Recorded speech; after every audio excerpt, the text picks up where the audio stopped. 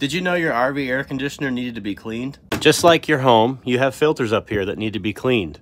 Improper airflow is one of the biggest reasons why RV air conditioners don't cool well. You'll also need to make sure that your condenser and evaporator are clean, which are up on the roof.